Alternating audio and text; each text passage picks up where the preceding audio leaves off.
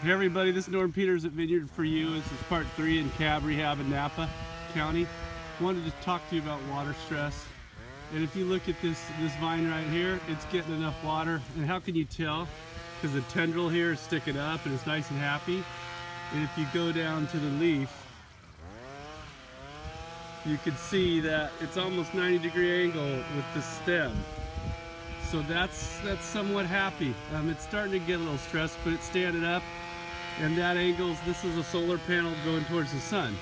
So let's walk over here and see something that's starting to get a little water stress. Okay, so this vine still has a tendril. See the tendril? But it's going down, and this is starting to go backwards with water stress. If you look up at the shoot tip, it's starting to fry.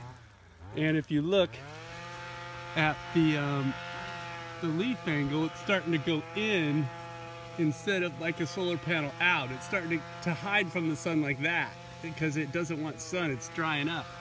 So let's go look at one that's at the next stage. This one, if you look real close, you can see that the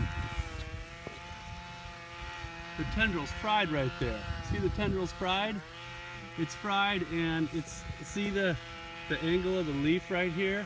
It is really almost touching the cane because it's in water stress. It doesn't want the sun. It doesn't want to go up like this. It wants to hide from the sun.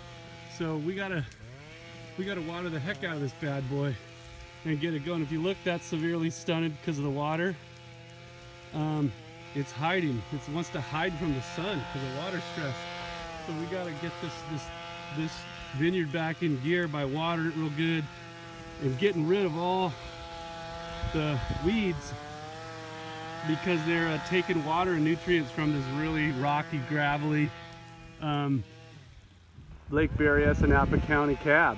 We want to get it back in shape, and it'll take a while, that's for sure, but we're gonna do it.